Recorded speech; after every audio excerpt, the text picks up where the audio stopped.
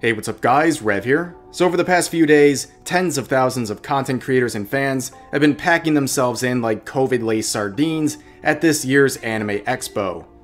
You know it gotta smell crazy in there. But anyways, Anime Expo isn't the only big convention this year. We also have the annual Crunchyroll Expo to look forward to this August.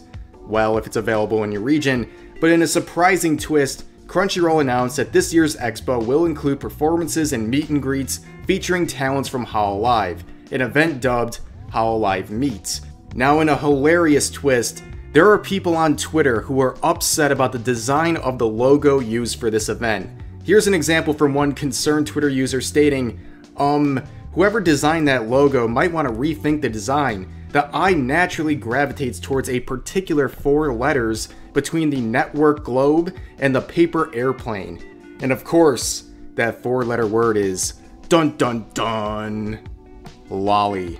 Sorry for the lack of trigger warnings before I said that word. I know it's like the Voldemort of Twitter users, but seriously, we should all be shocked and concerned about a logo that might have accidentally emphasized the word lolly included in the name Hololive.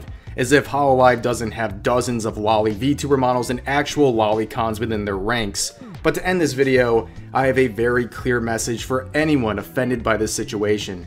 What, are you scared of a little 4-letter word? Loli, loli, Rory, Rory, Rory.